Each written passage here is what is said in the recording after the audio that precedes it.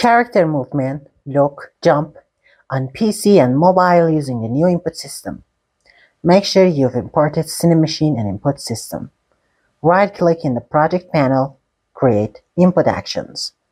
Make a new action map. Add first action, name it move.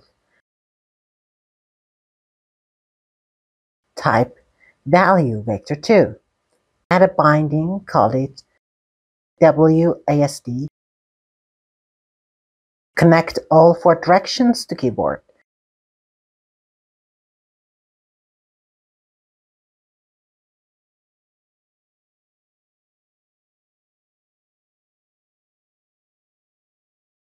Add another binding, gamepad left stick.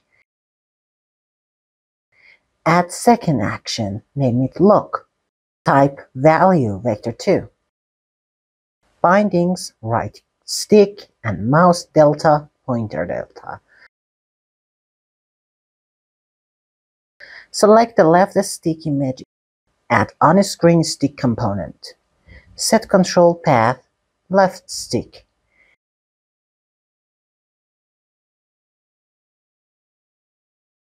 Add Cinemachine FreeLook camera. Add Cinemachine input provider. Set XY axis to your look action. Create an empty game object. Position it near the player. Assign it to follow and look at in FreeLook camera.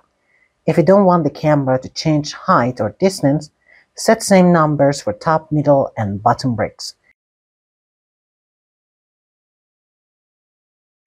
Select your player. Add player input component. Assign your action map. Add character controller and resize it. If the camera moves opposite of your mouse, go to Look, Processor, Invert Vector 2, check Invert X. Add a new action, Jump, type button, bind to space key. For mobile, add on-screen button, control path, space.